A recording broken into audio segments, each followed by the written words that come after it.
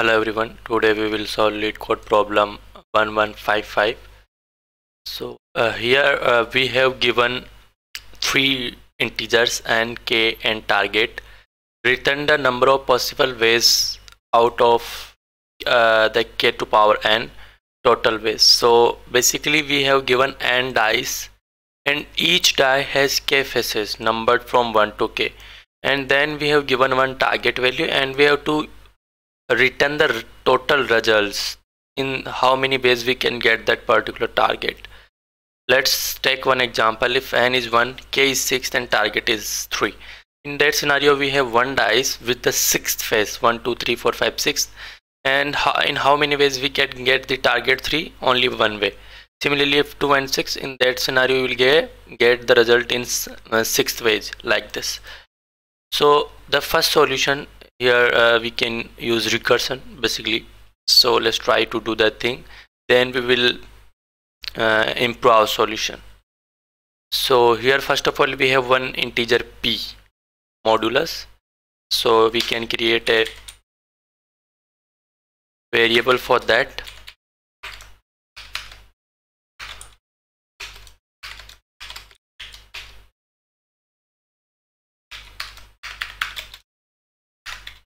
Okay, and here now we have some conditions. First condition is if our target is less than n. That means now let's assume the target is 6th and we have total 9 dice. In that scenario it is impossible to get target 6 because in each dice we have at least one number. So that's why this is the first condition.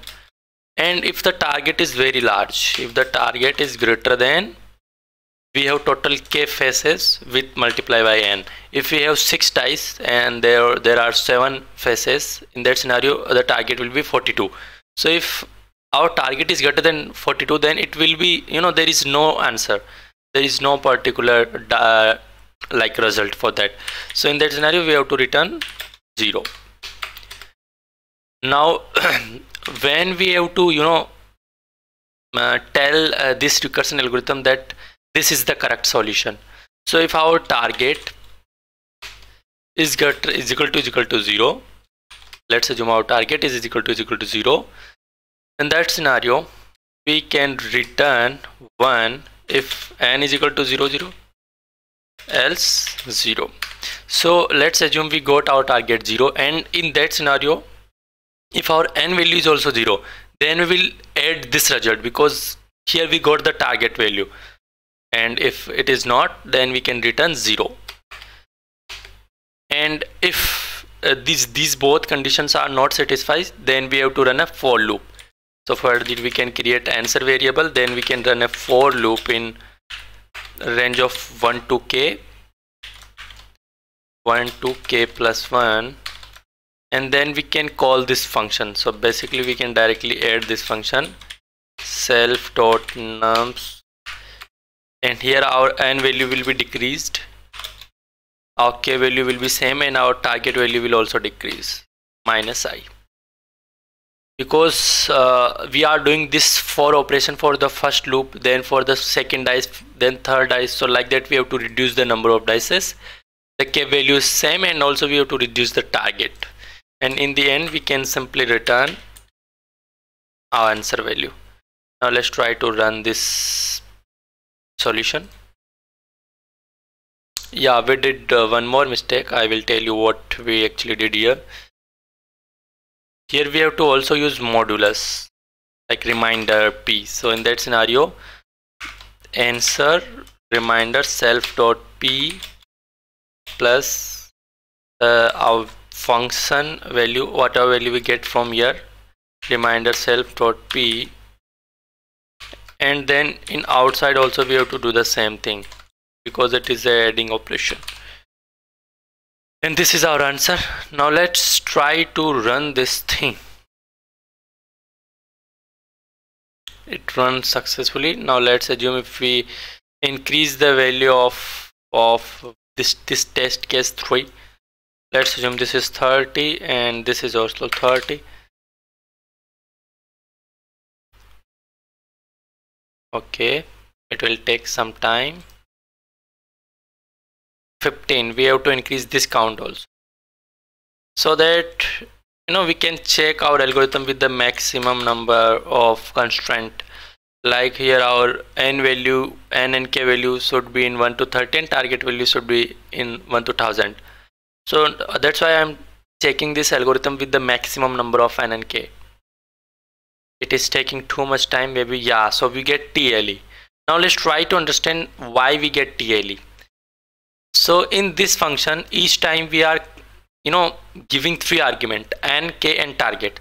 So let's try to print these arguments, and then we will see is that we are doing some operation repeatedly again and again.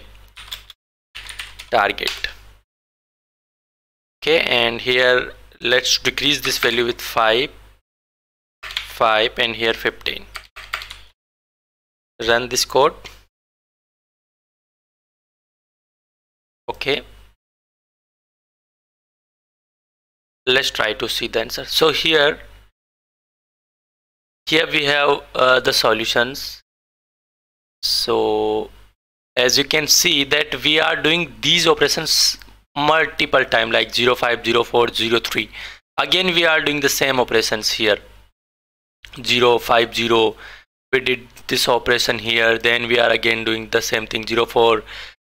So like this we are doing repetitive operations, and it is not a good thing.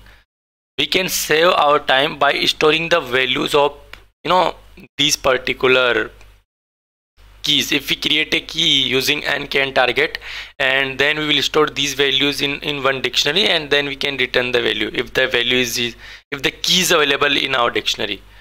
So let's try to do that thing. So here we will create one dictionary, that name is DP, because we will use dynamic programming, or like we are saving the values here, and this will be our key.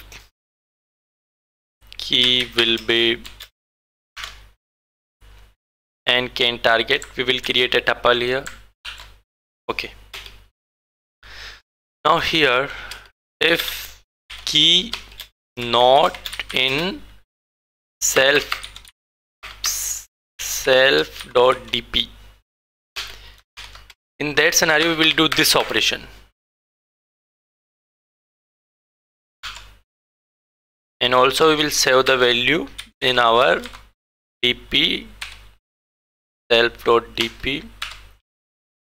the key will be our key and the value will be our answer. And if the values already exist in our dictionary, in that scenario we will simply return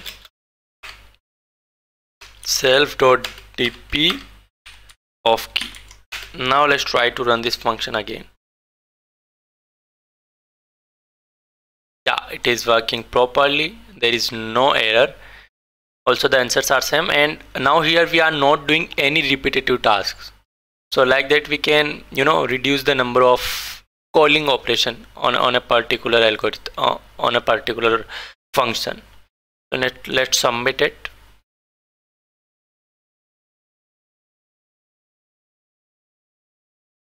Yeah, it succeeded. As you can see that our solution is working perfectly fine. And so this is a very basic solution. First of all, we will try to solve this problem using recursion. Then we can print the inputs to see if there are any repetitive operations, repetitive things we are calling again and again. So here we found that thing, and in that scenario we can use a dictionary or a hash map to store the values. So like that this we can solve this problem. And this is for this video. If you find any difficulty in understanding this solution, then you can comment. And also if you want to get the solution of some other problem, then also you can comment that problem name in the comment box. Thank you for watching this video.